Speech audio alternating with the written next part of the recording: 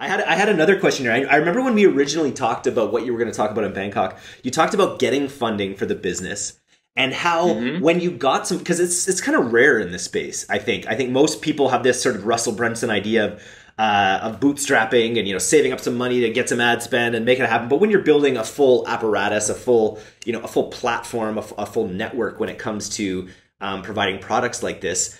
Your investment was obviously a great idea, but you said that you didn't always make the best decisions with the funds that you had when you had them. And can you talk a little bit about that period of having this fund and talk about some of the maybe the mistakes that you made while you had this venture backed capital while you built this business? Yeah, I think investors are venture capital can be a great vehicle, but I think the point of venture capital is to do something that can be done in 10 years, but do it in 2 years, right? So you're actually encouraged to sort of spend that money, and it's either going to pop quickly or it's not.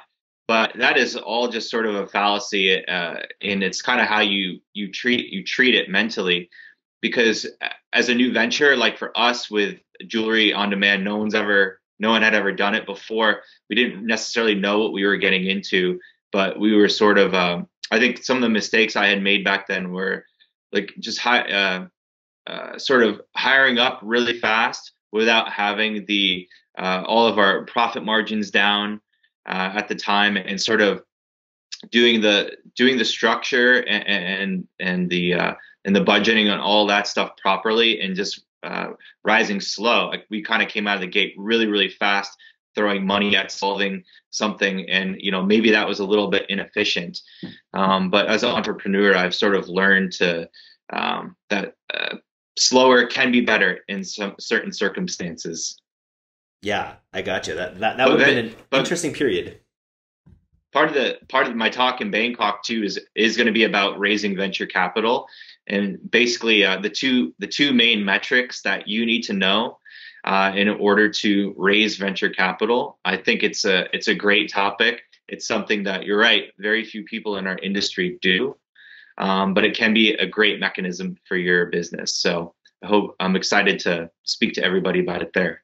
Very cool. Now, I alluded to this a little bit earlier, but one of the reasons that I think we hit it off is we ended up talking a lot in Barcelona about I don't know, not the spiritual path that we were on necessarily, but the sort of the things that we were thinking about and the things that the way that we perceived the world in a way. And I wanted to just do a check-in on you had told me a really interesting story about how you had tried to remove all stimulation from your life for a period of time in order to really sort of be conscious of who you are and what you were trying to do. I wanted to just get a little update on where you were at in terms of your consciousness these days. What are some of the things that you're exploring that sort of like that get you excited?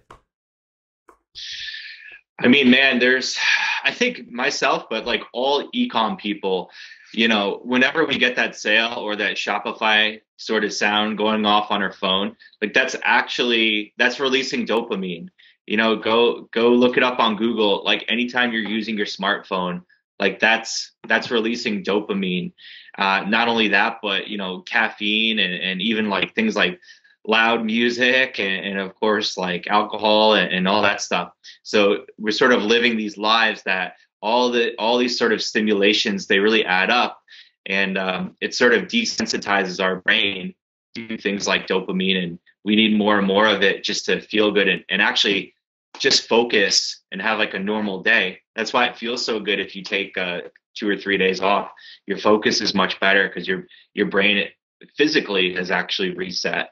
And so, yeah, now I'm feeling pretty good. I try to do healthy brain habits as much as possible, and maybe that'll be part of the talk in Bangkok, maybe not, but I will jam about anybody on that at any time. But dopamine reboot reset, I call it, which is kind of just going cold turkey on every sort of bad habit you can imagine. It is, because it just sort of cascades. It's funny. It's like even as you're doing these things that are not always the best for your brain or for you sort of have this in the back of your mind that like one day I won't do these things. One day I'll be I won't be dealing with this. But you don't. You just sort of cascade on, and they pile up over time. So I can imagine taking that reset break could be a powerful experience for you. And for you, it particularly was. I think the quote was, "Man, after a few days of this, I saw a puppy on the street, and I just started laughing and crying." And I was like, "Oh, that sounds so beautiful. I love it." Yeah, I think, and this is actually in a book. I have a chapter in a book called 3 Billion Under 30. And I talk about this, but yeah, I after about 6 months of going cold turkey on everything, yeah, I could look at a puppy, and that was like the most amazing thing. I would literally, I couldn't